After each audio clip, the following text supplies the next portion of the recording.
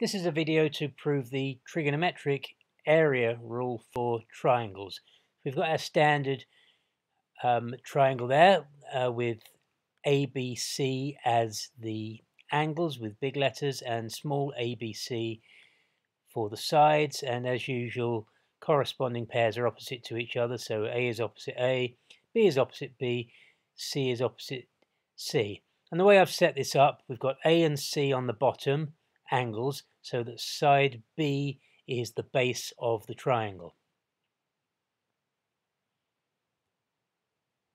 So this proof is just going to concern itself with A and B, the sides, and angle C between them.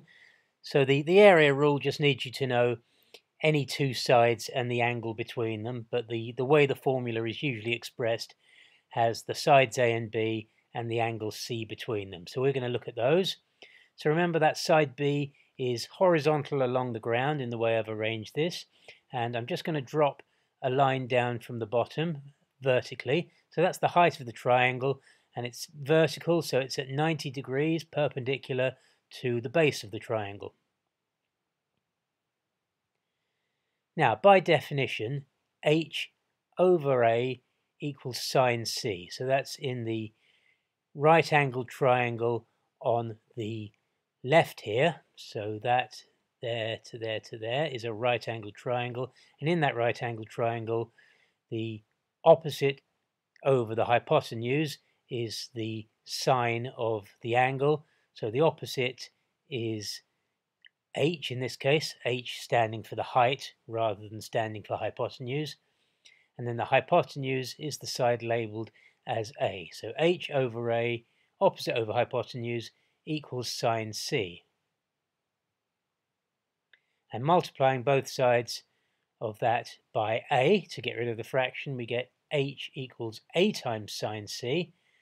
So this height of the triangle H is also equal to A times sine C.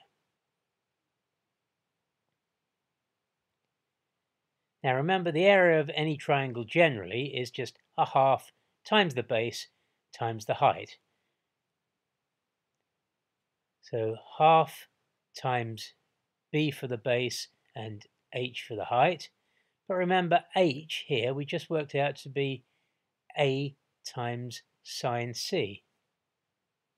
So that's a half times B times A times sine C, which you can write in a slightly different order to get a half times A times B times sine C. So the area of a triangle is a half AB sine C, and that's the general rule for the area of a triangle, half AB sine C. So that proves the trigonometric rule for the area of a triangle.